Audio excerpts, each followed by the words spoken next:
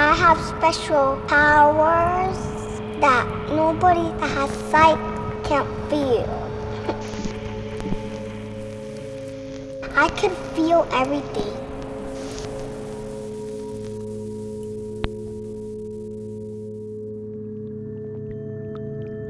I was born blind.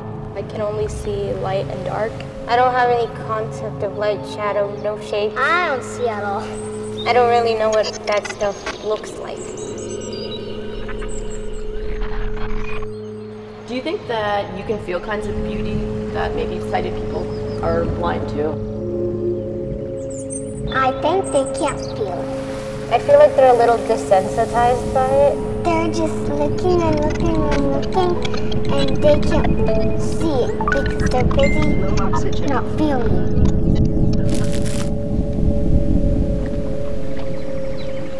When I think of color, I think of how it feels. I dream in feelings. Green would be the feeling of the sun on my face. I feel the most beautiful when I see myself. How do you see yourself? Because I feel myself.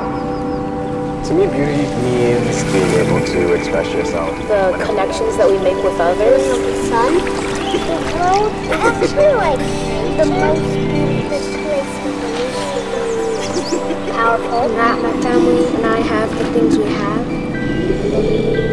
I wouldn't want to see myself. I don't really want to. Even if I had people telling me I was the most beautiful girl in the world, I feel like if I could see myself, I wouldn't think that. A lot of people, it's like they're like, oh, this has to look a certain way. This has to look like this.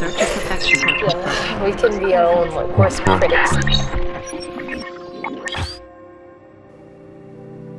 When I look inside of me, I feel more powerful. What do you see when you look inside yourself?